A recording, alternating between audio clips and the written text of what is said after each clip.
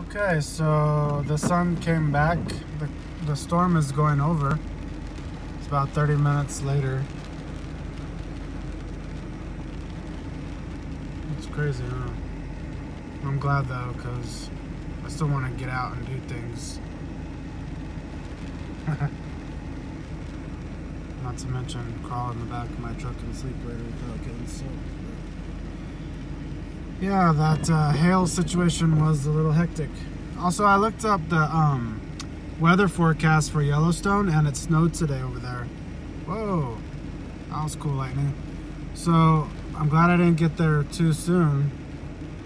It said by Monday, on Memorial Day, it's gonna be like perfect weather, 50 degrees in the day, 35 at night or something. It's a little bit chill, but we'll make it work. So yeah, everything's turning out roses. So I'm very thankful and happy. Starting to get used to this road, the road life a little bit. It's getting a little easier for me. So yeah, I just gotta give it time. Someone's calling me.